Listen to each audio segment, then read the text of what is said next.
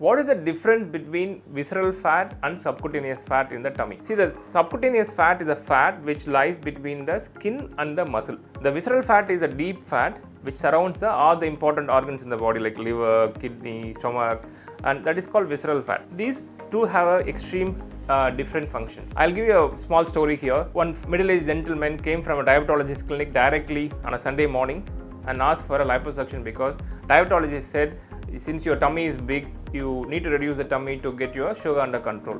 But when we examine him, it's completely a visceral fat. So the visceral fat has a lot of side effects. See, for the gentleman we can't help because our liposuction will help only for the subcutaneous fat, not for the visceral fat. The contrary to the visceral fat, subcutaneous fat has a lot of good functions. So it secretes hormones, and it has even the Indian females have a protection against heart disease because they have a pelvis has a good fat deposits. That fat deposits will prevent the heart disease in Indian females. It was proven scientifically. But the visceral fat, contrary to the subcutaneous fat, it has a lot of side effects.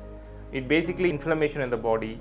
It directly exits the fatty acid so that the fatty acid gets stored in the liver. So liver disease might increase. Same way it affects your heart, kidneys, and even blood sugar control will be a very big problem when you have a visceral fat. So there is no shortcut for visceral fat reduction. Only solution for this is you reduce the calorie intake and burn more calories by doing exercise. There is no shortcut for this.